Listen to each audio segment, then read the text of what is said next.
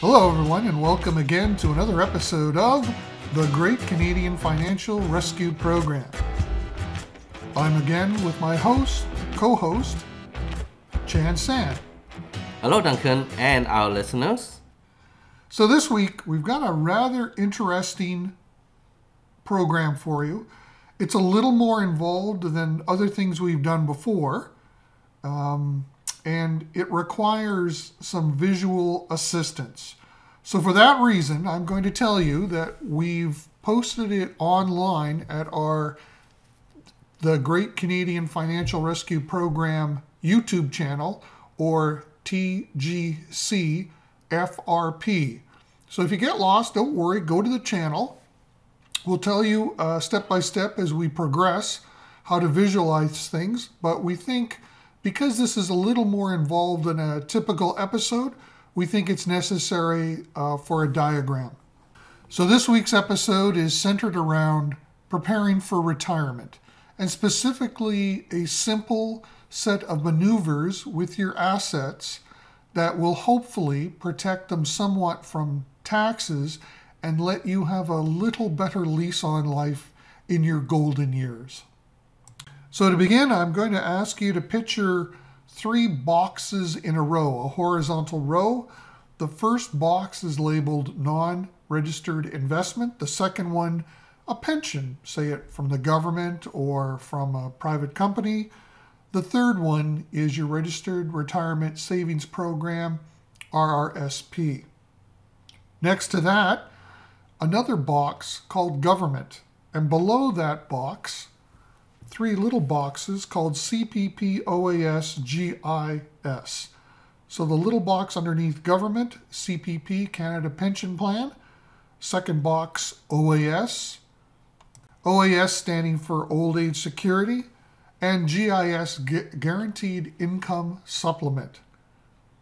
And next to that are 2 more boxes labeled House and TFSA, or Tax-Free Savings Account.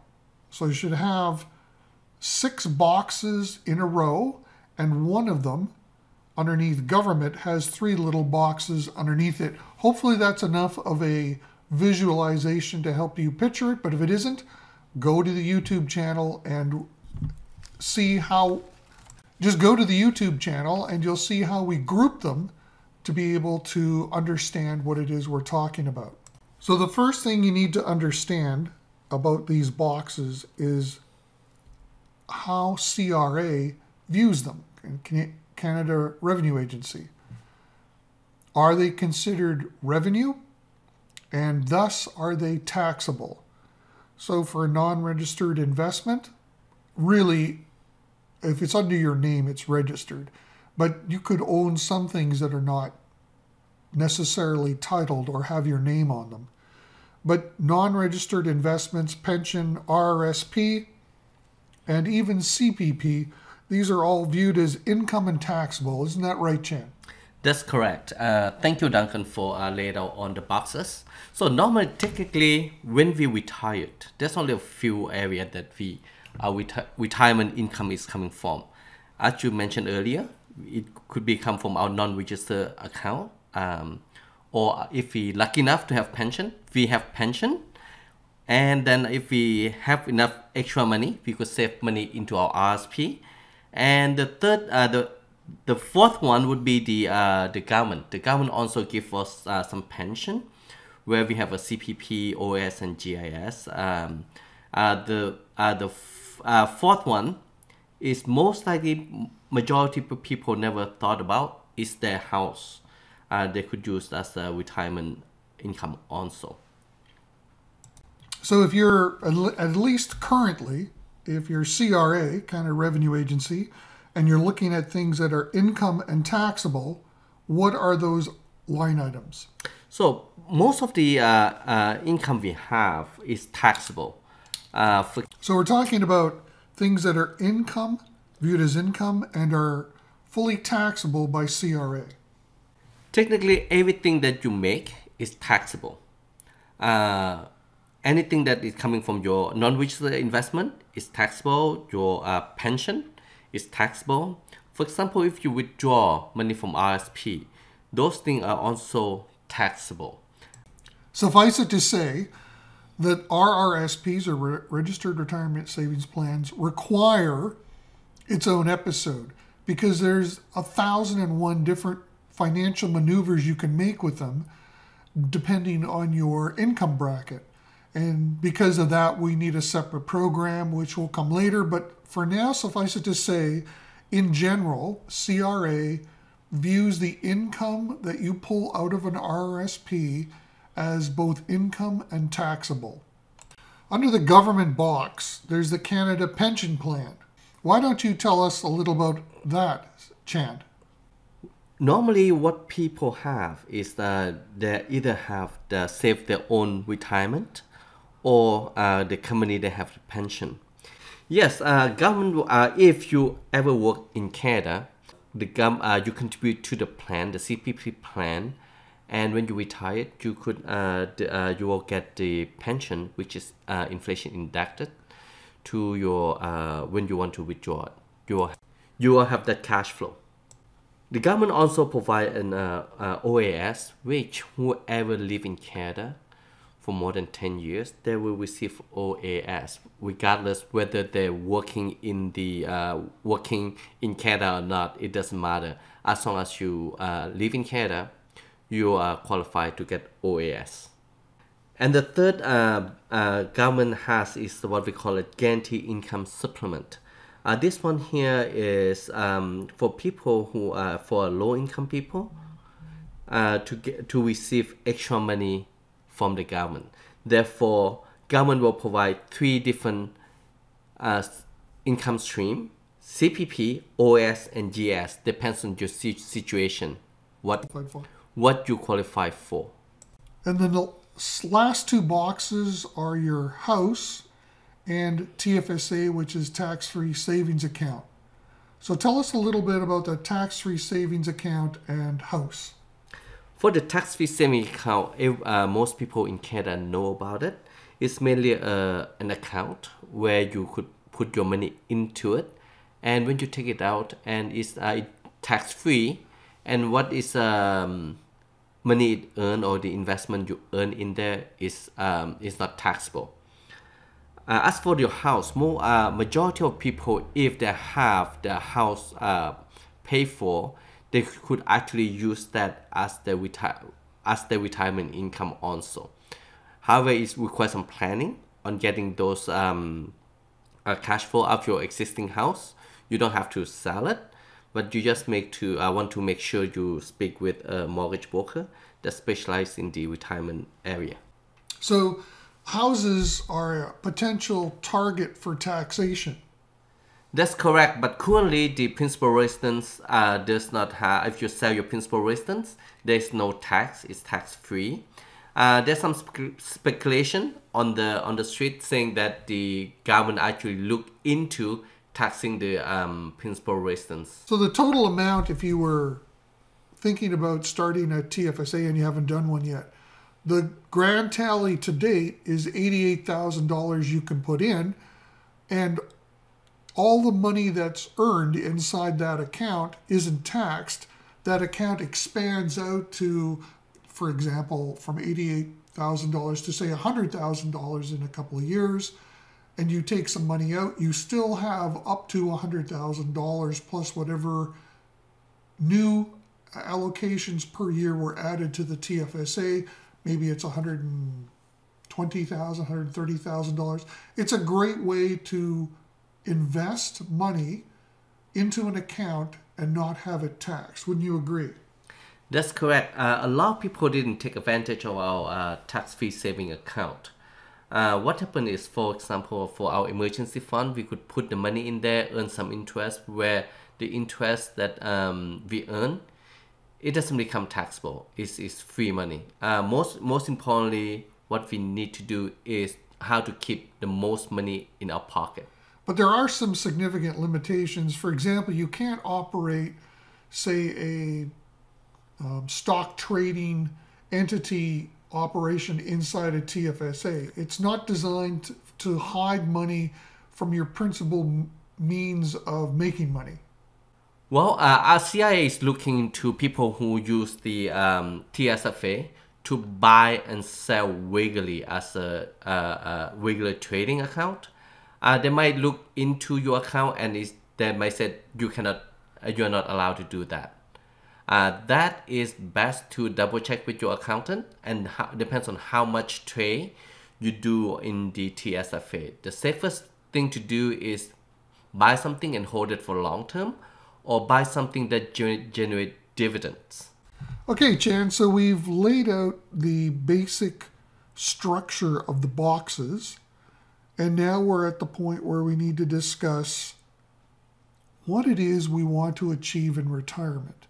And in general, that is to minimize our tax liability, in other words, how much taxes we're going to pay, and maximize our availability for either government programs or to improve the spending threshold our money will have in quote unquote the golden years.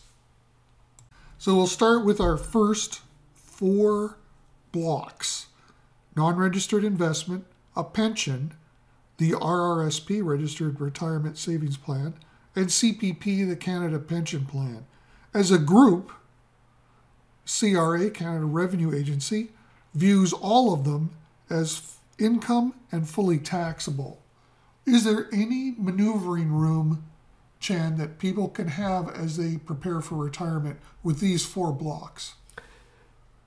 Yes, that is different things for when we plan for our retirement cash flow, our spending money.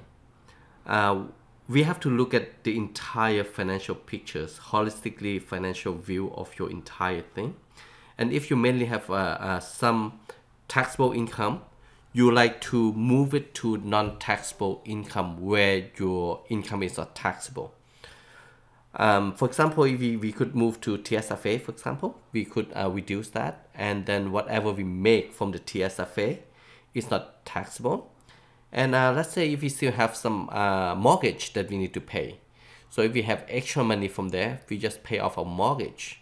And then we could draw our mortgage, the money from there to spend. That's perfectly fine. Hold on. You're saying that you could take money, apply it to your mortgage, and then pull it out tax-free? Is that what you're saying? That's correct. What happens is if you have extra money on, let's say, investment account, and let's say we have $200,000 and we have mortgage on the house for $200,000.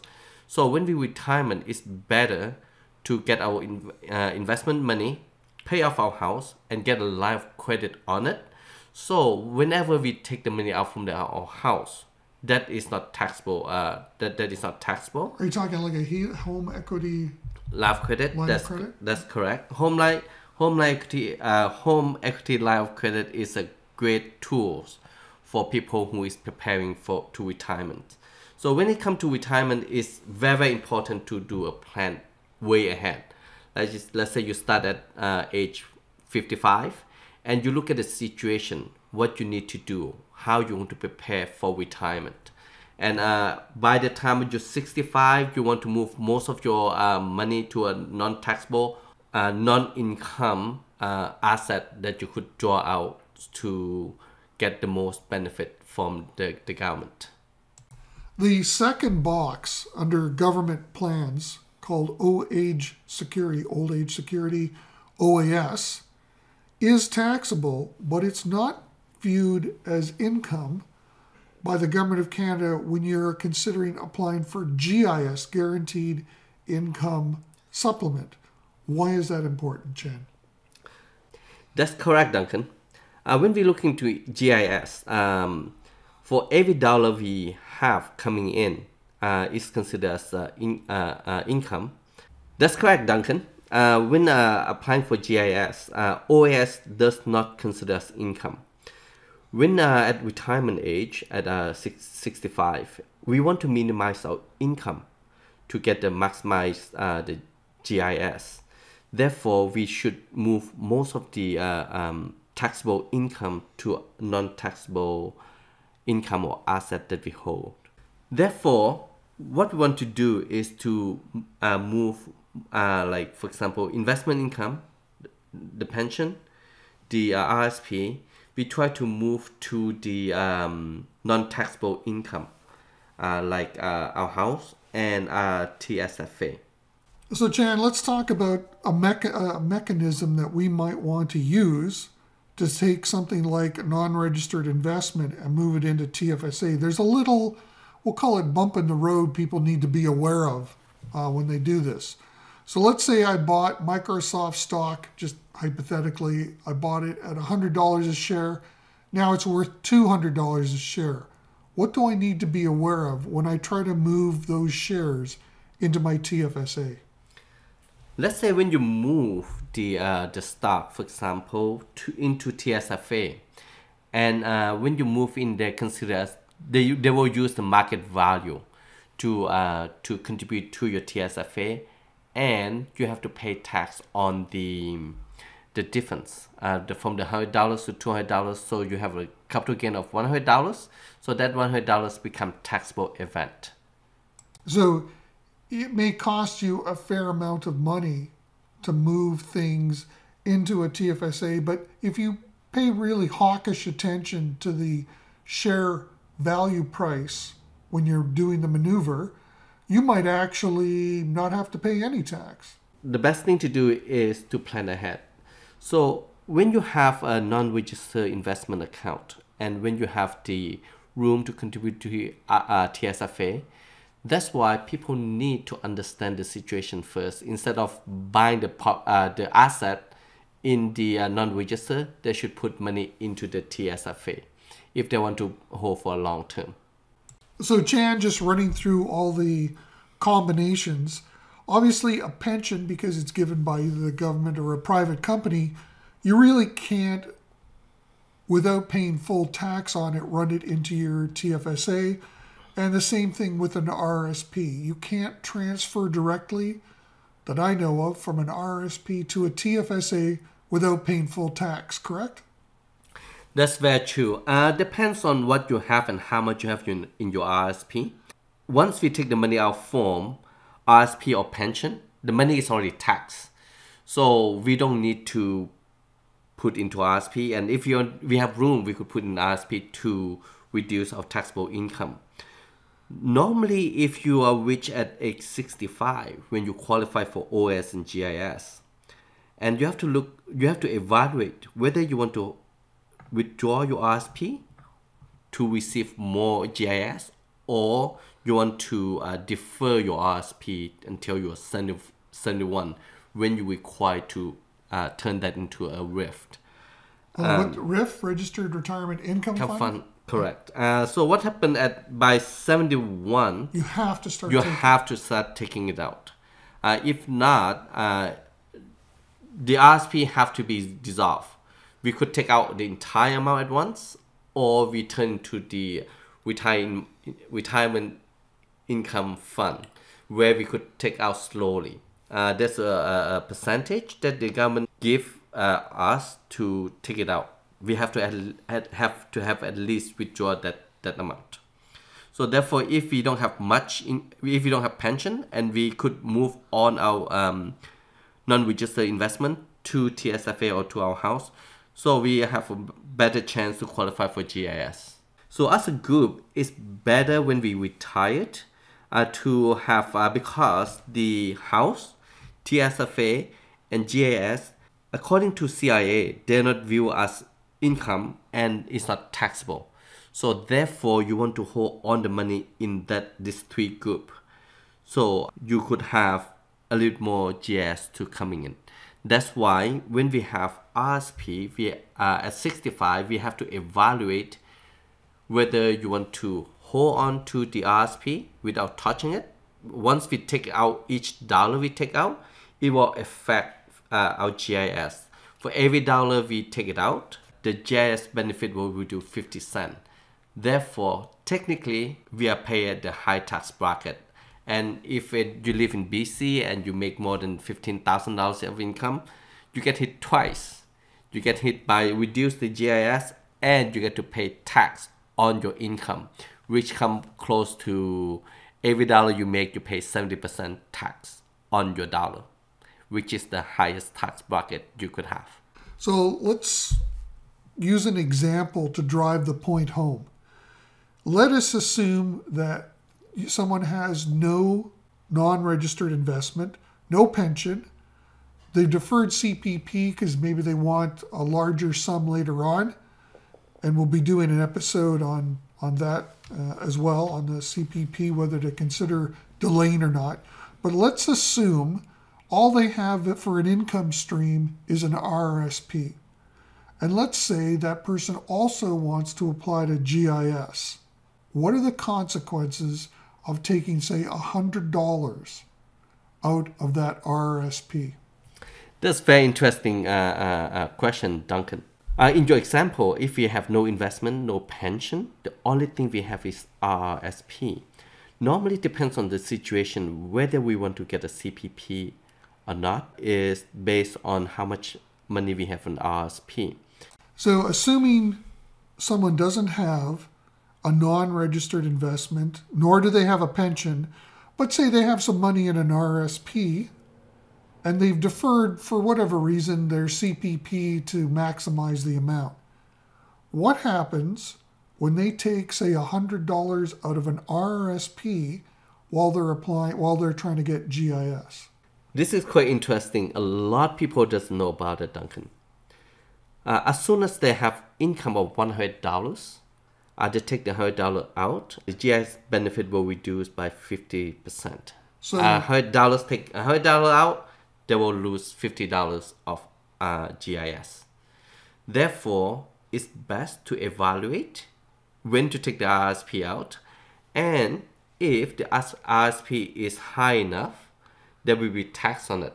So therefore, they're losing on the GIS benefit, plus they have to pay tax. Let's say if they the tax bracket is in the 20% tax bracket, and they lose 50% of the GIS benefit. Therefore, technically, they're losing 70% of their money. Therefore, they have to be very careful on how to withdraw the money and when to withdraw the money. So if they're, say, of a lower income, it might be pretty wise to start planning a maneuver of RRSP assets into a TFSA. I would say it's to reduce the RSP amount. There's a few things that you could do to make sure that you're maximizing the GIS. One thing is when you are before 60, you could start taking the money out, so that or you could retire a little bit early, take the money out, and by 65, and then you fully qualify for the benefit. As always, when you're looking at your financial profile, you need to know where you stand. Do you have non-registered investments? Do you have a pension? Do you have an RRSP? What value, what amount are you going to get from CPP and when? You need to know this in order to plan ahead. Otherwise, you're not going to have a very successful retirement through no fault of your own. Would you say that's a pretty fair assessment, Chan? That's correct, Duncan. Majority of Canadians don't plan ahead. The best time to start look at your planning, roughly about 5 to 10 years before you retired. And you have to plan properly. A lot of things that when we retired, and let's say, for example, if we want to have a HELOC on our house, we have to get that before we retire. The home line equity of credit. So if we don't have that, and when we need the money when we retired, we cannot qualify to get a loan anymore. Therefore, we want to get that. The other option is to get a reverse mortgage, which is much more expensive than just a straight line home line of credit. As always, we encourage anyone to talk to their financial advisor and financial investment advisor. The reason being, everybody's situation is different. Things can happen unexpectedly. And we only provide advice in this matter by making you aware of some consequences of not planning ahead. That's very, very true. Hopefully that most of Canadians are not planning ahead. They just think that they will get the pension from the government, and if we plan properly, we could significantly increase our cash flow when we retired. And therefore have a, in theory, much better time. Oh, definitely. Well, folks, that's another episode from the Great Canadian Financial Rescue Program. Check us out on YouTube. The diagram will be there with all the circles to tell you about income taxable, not income but taxable, and not income and not taxable groups that we discussed today. Looking forward to hearing from you. Again, the Great Canadian Financial Rescue Program website. Ask us any question you want. We don't track, and we certainly don't advertise or send advertisers your way.